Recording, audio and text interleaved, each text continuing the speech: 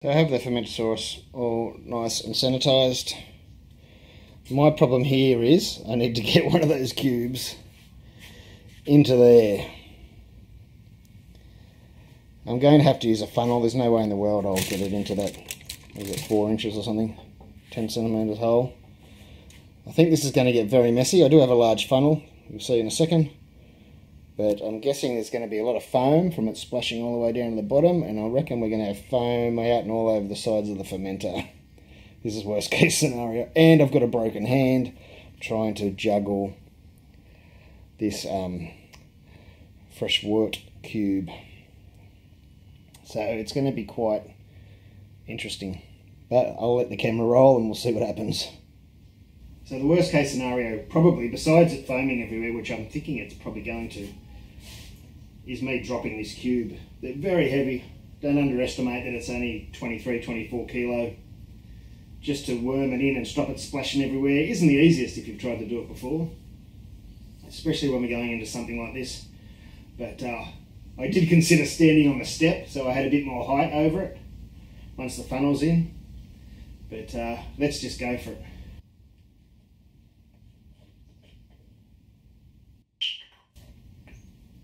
Oh, that hand's sore.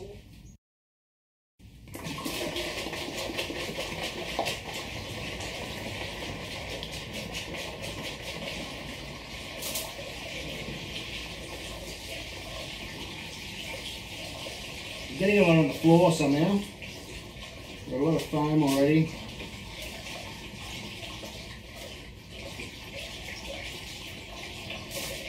Keeps splashing it up.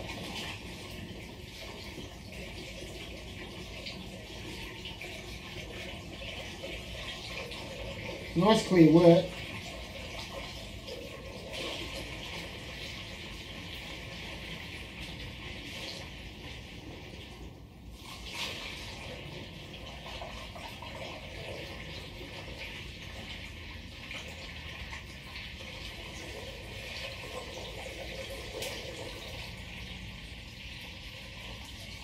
Oh, I just made it before it started to foam out. This is going to be a bit awkward when I put the floating cube in. I should have taken a reading. Oh, there's still a little bit in there. That's a bit murky. Oh, hang on. Let me just get that out. Put that on there. 28 degrees. Looking at that again now it's settled down. Look, it's just about spot on, 46. Apparently this yeast goes right off, and let's have a look and see how it goes.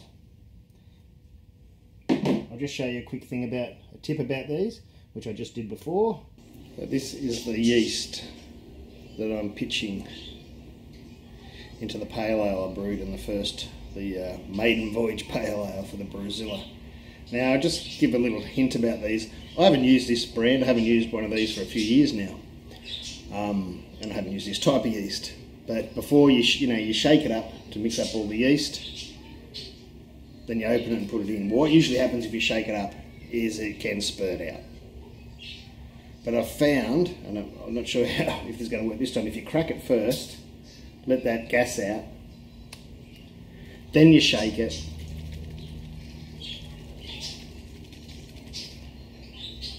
and make sure it's all mixed up. It's not so bad. So that's the problem, see, it gets stuck. And this is only about 5 minutes since I did that video, so I think I'm going to probably get a little bit of spray out of this maybe. And that, oh, there is a bit. Let's do it over the top of here. No, it's fine. See, but that, if I hadn't have opened that lid before, it would have probably sprayed out. Now I'm going to try and make sure we get all that in.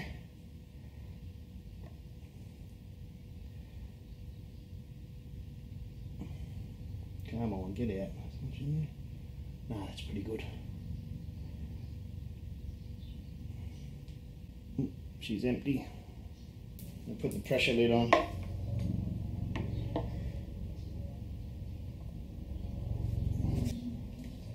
Screw her up.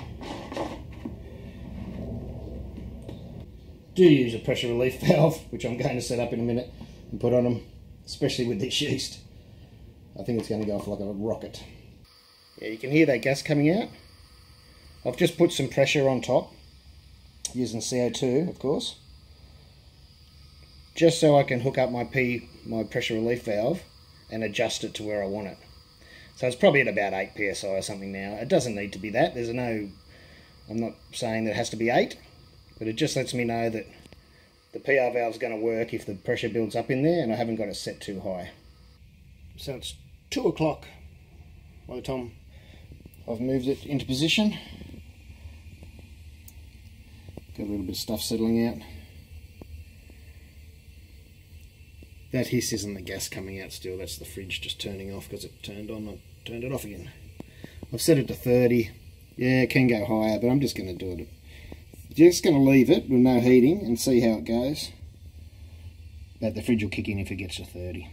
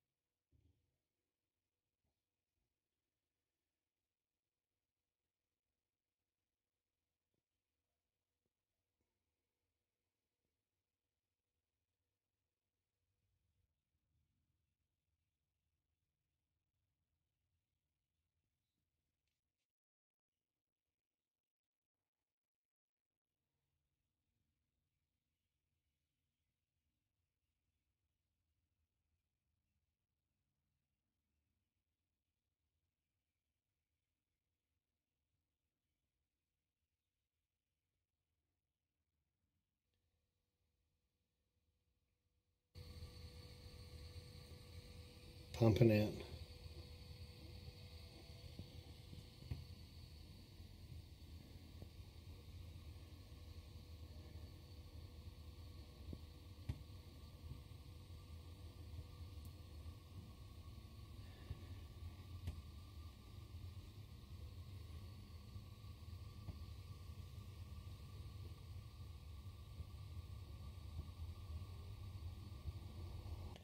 It's about 3 o'clock on Saturday morning. I should be in bed.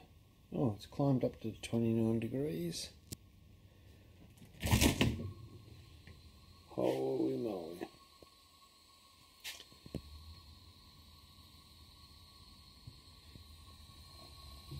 That noise is the gas coming out. Not that that's unusual.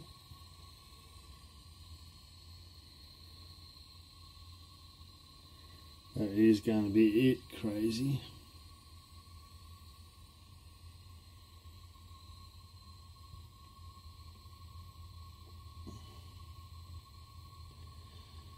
Saturday morning, 10 o'clock. Normally I'd up that pressure a little bit, but I'm not too worried. I've got a dry hop anyway. But that krausen is just about gone. Well, very much on its way down. I don't know if you can tell. That's just, yeah, it's right down the bottom here.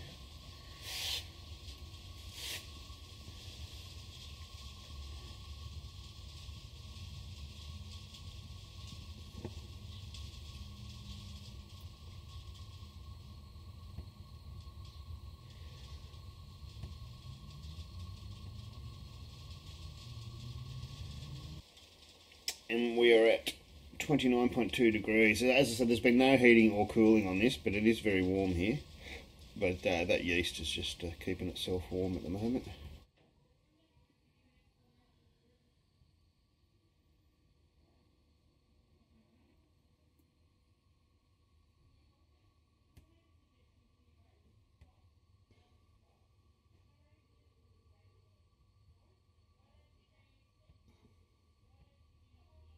It's now about 6:30, which is what, I don't know, it's about 28 hours since I pitched the yeast, and I can tell that sound of gas or CO2 escaping is getting much softer. I can see the wort through the krausen, There's still action, but nowhere near as much. I reckon it's time to dry hop. So I'm going with, I was going to go 200 grams of hops, but I thought I might want to try and get some of those yeasty ester aromas and flavours, which I probably still will anyway, but I've taken it down a little bit to 60 grams each of a Mosaic and a Citra, 120 grams all up. And a big shout out to Tim Huntsman from Huntsman Brewing on YouTube. I'll leave a link to his channel. Without these hops, this brew would not have been possible. Thanks very much, man. Appreciate it.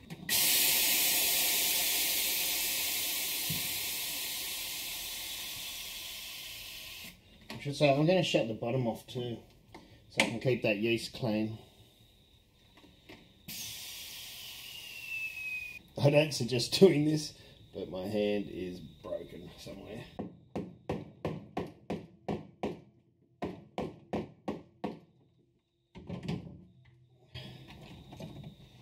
Works so.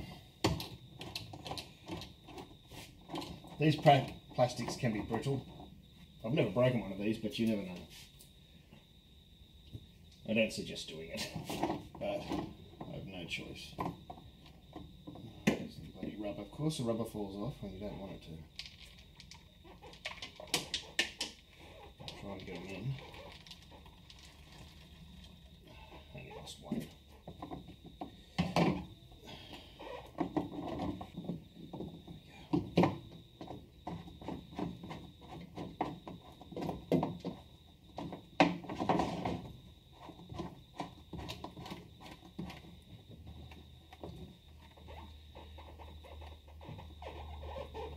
I'm not going to purge this out because it's still fermenting slightly. I think it'll be alright. You could purge it out with some CO2 if you wanted to. It's only at 0 because I just dry hopped, of course.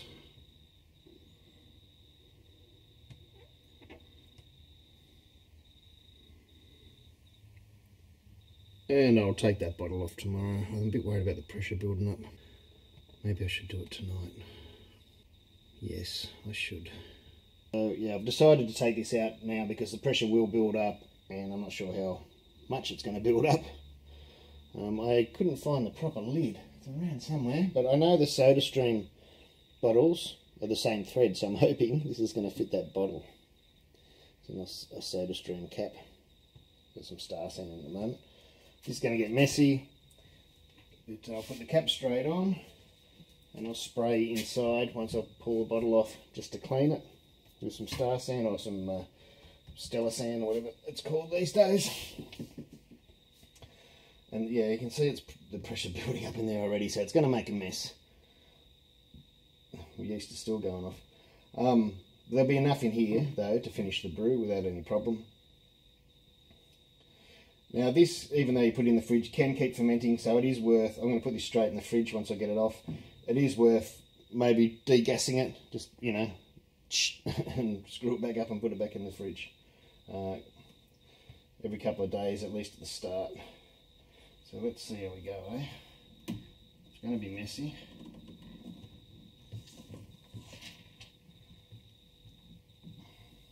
Oh God, it's all coming out. You see that?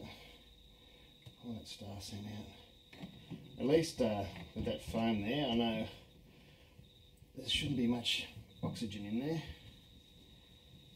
Now, is that sealed? I can't see any leaking out, so I'm guessing it's sealed enough. As I said, I'll whack that in the fridge now.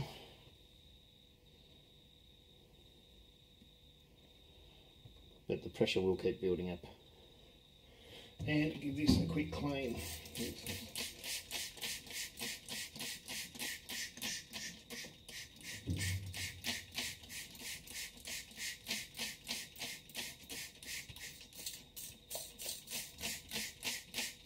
I'm not going to look in there or even try to wipe it.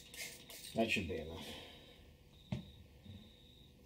I'll leave that there to catch the drips while it dries. Alright, well, she's dry hopped. I'll leave that about 3 days. 4 days maybe. And crash chill it. The pressure up top, I don't know if you'll see it from down here, has already gone back up to the 5 psi. I can't hear it coming out yet, but it's already built right up.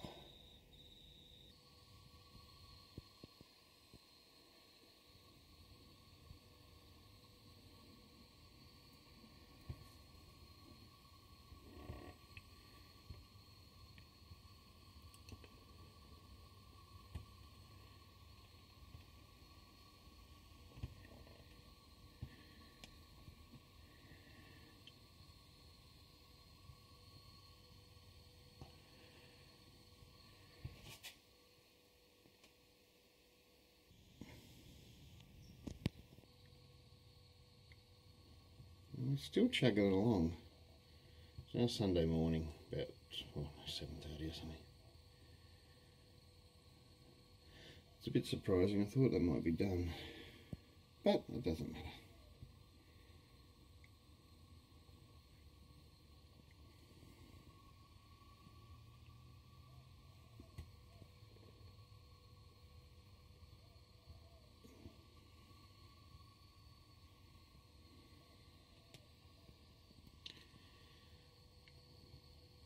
Just come out to check at about 6 o'clock on a Sunday, and the gas stopped coming out. It means she must be just about done.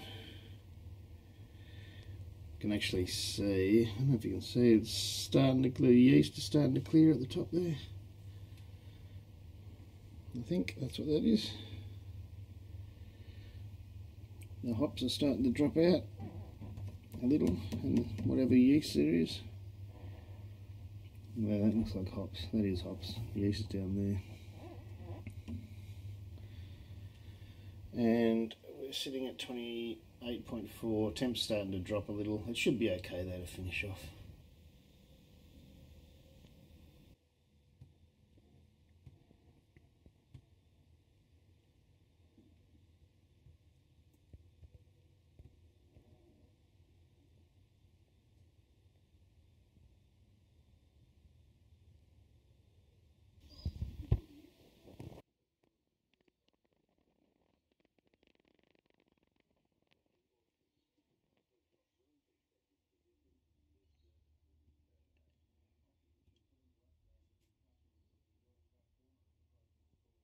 $4 o'clock Monday, and I put the heat belt in just to bump it up because it was dropping temp.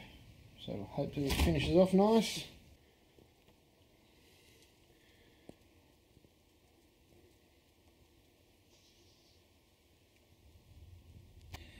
And I don't know if you can see it on the camera, but you can actually see the stuff's dropping out. The yeast and the hops have started dropping out. You can actually, if I could keep my hand still, you can see it falling.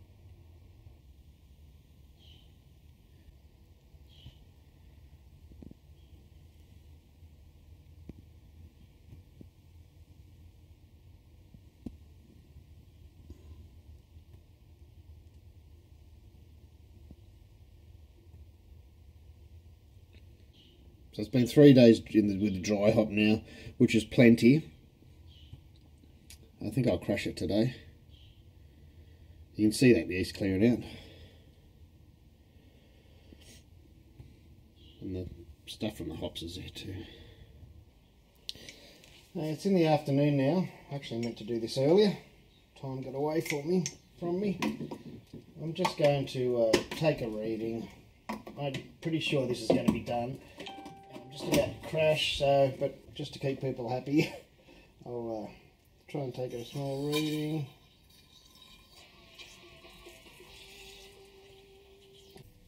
There's a bit of junk in that, so I'll just start that again.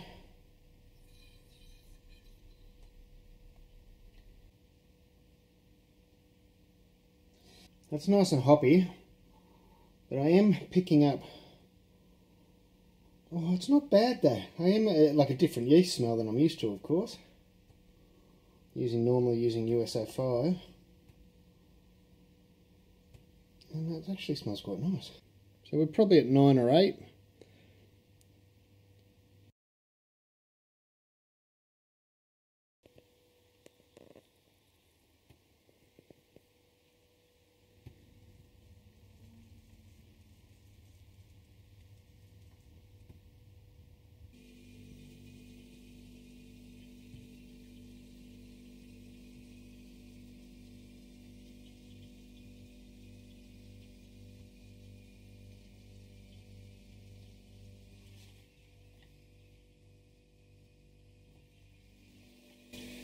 So, cold crush has been going for about 24 hours now.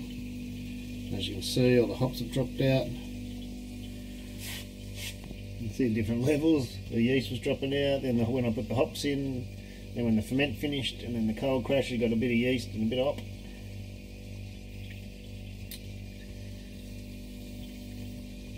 That won't be quite full up to there, that'll be built on the, stuck on the side a little bit. There's a fair bit of hop in there though, it'll be quite full. Starting to clear up pretty well. So now we're transferring into a keg.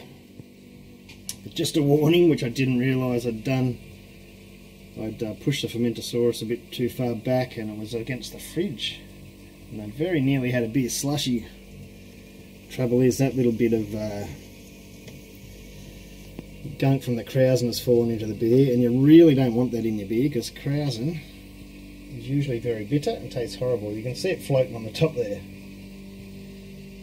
So luckily I'll stop before that gets into the keg, and hopefully it stays there in that one piece while I'm filling the keg. I don't have to worry about it, if you can see it there.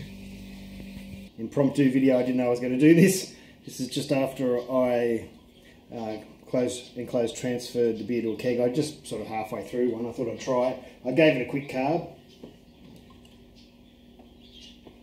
You know, it's not ideal, and I don't often do the quick carb, but I'm going away for a week. So, and I've heard stories that you can have this yeast very fresh. These beers, not that I love all my beers very fresh. I don't know if I've got used to it, or it's just always the way I've liked it. Fresh beer. Give me a beer from a bright tank any day, or fresh from a brewery, or fresh at home. And I didn't go overboard with the carb. I didn't want to overcarb it. It's very cloudy, as you can see. Well, I did dry hop in the middle of the ferment, or towards the end of the ferment. It made clear. It got down to 1008 or 9, as you saw. Oh, I meant to put that in the Beersmith. Just checked, yeah, so that makes it about 5%. Now, I am getting some sort of yeast thing aroma. And it is a little bit sulphury. It's not fully offensive. I didn't spill it then, I thought I did. Oh, no. Useless. There is, to me, there's a yeast aroma which is a bit sulphury. It's not full on, and it seems to, when I was halfway through the other one, I went, oh, it's sort of dissipating pretty quick, so that might clean up. And when I smelled it, I went, oh no. I gave it a fair dry hop, and all I'm really getting is the yeast. Oh, no, the dry hop is coming through, but the yeast is like is forward in the aroma. So the more you smell it, whether I'm getting used to the yeast smell or it's dissipating, the hop starts coming through. But the taste, when I taste it,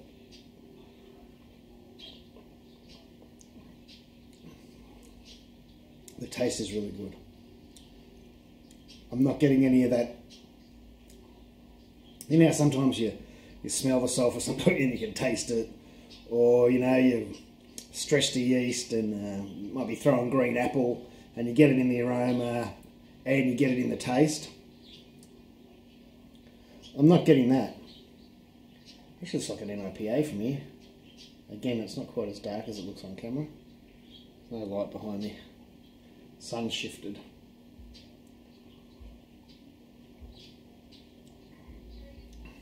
but it's very drinkable and very nice so far. So I'm not going to be able to taste this again for another week. A bit over a week and a half. Actually, it'll be nearly 2 weeks. Anyway, I just thought I'd show that and try it. Because it was brewed under pressure, only low pressure, I just gave it a minute and a half of the rock and roll. I just wanted to taste it. And as you can see, it's while it's not fully carbed, it's not flat either.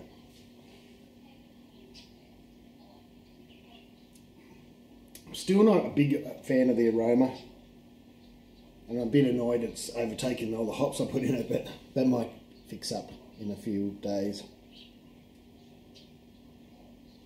But I've always, even the other nice beers I've had with this yeast, there's always been that little something, and I don't know if it's just because it's a newish flavour, because I haven't had that many, and there's been 6 months in between, so I'll have 1 or 2 of a beer, and then I won't get to taste another one for a while because I haven't used it.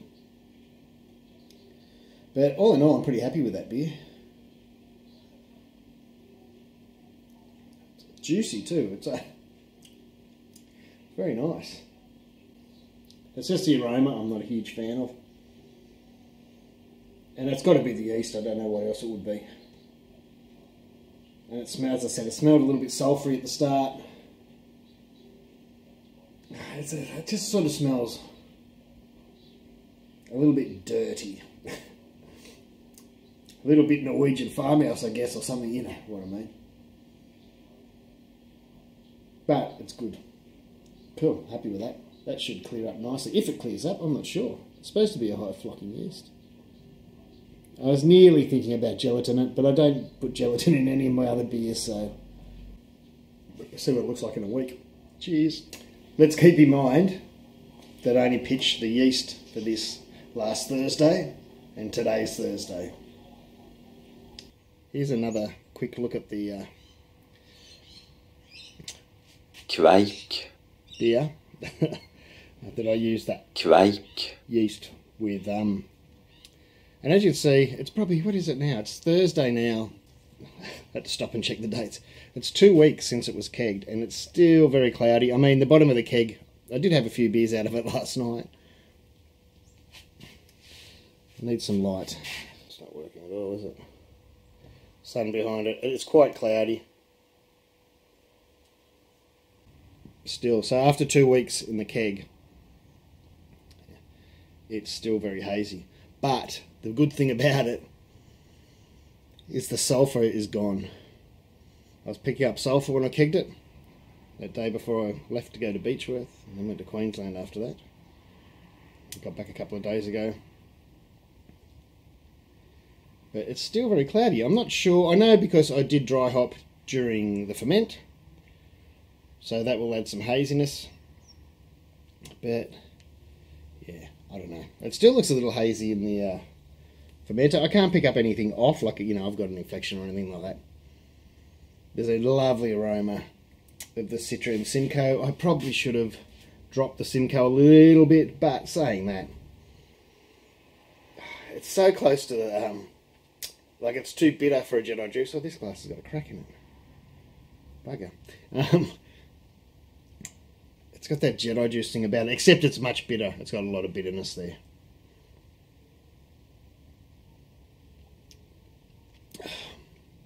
But I'm enjoying the bitterness.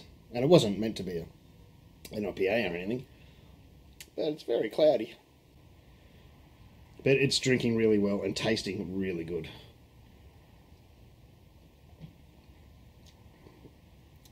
It's so close to an IPA, but yeah, a bitter IPA. But yeah, I know. It's a cloudy XPA.